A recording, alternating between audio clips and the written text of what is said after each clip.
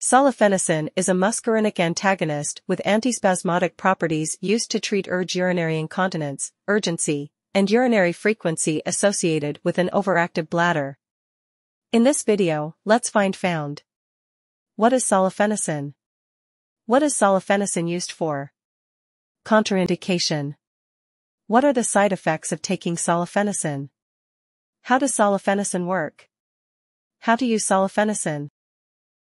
Solifenacin is a muscarinic antagonist with antispasmodic properties used to treat urinary incontinence, urgency, and urinary frequency associated with an overactive bladder. In this video, let's found. What is solifenacin? What is solifenacin used for? Contraindication. What are the side effects of taking solifenacin? How does solifenacin work? How to use solifenacin? What is solifenacin used for? Solifenacin tablets are indicated to treat an overactive bladder with urinary incontinence, urgency, and frequency. Contraindication. Solifenacin is contraindicated for people with urinary retention, gastric retention, uncontrolled or poorly controlled closed-angle glaucoma, severe liver disease, Child-Pugh Class C, and hemodialysis. Side effects. The most common side effects of solifenacin are dry mouth, constipation, and urinary tract infection. As all anticholinergics, solifenacin may rarely cause hyperthermia due to decreased perspiration. Somnolence, sleepiness or drowsiness, has been reported.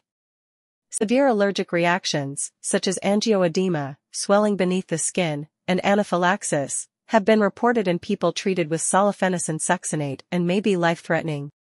Pharmacodynamic. Solifenacin antagonizes the M2 and M3 muscarinic receptors in the bladder to treat an overactive bladder. It has a long duration of action as it is usually taken once daily. Patients taking solifenacin should be aware of the risks of angioedema and anaphylaxis. Mechanism of action. Solifenacin is a competitive muscarinic receptor antagonist. It has the highest affinity for M3, M1, and M2 muscarinic receptors. 80% of the muscarinic receptors in the bladder are M2, while 20% are M3. Solifenacin's antagonism of the M3 receptor prevents contraction of the detrusor muscle, while antagonism of the M2 receptor may prevent contraction of smooth muscle in the bladder. Half-life. The elimination half-life of solifenacin ranges from 33 to 85 hours. Dose. Overactive bladder. Vesicare only. Indicated for treatment of overactive bladder, OAB, with symptoms of urinary incontinence, urgency, and urinary frequency. 5 mg POQ day may increase to 10 mg per day if well tolerated. Safety advice. US FDA Pregnancy Category C. Animal reproduction studies have shown an adverse effect on the fetus, and there are no adequate and well-controlled studies in humans, but potential benefits may warrant use of the drug in pregnant women despite potential risks. That's all the information about solifenacin we collected.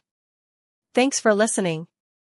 Do not forget to like, share, and subscribe for the HeInfo channel if you like this video to update more health information.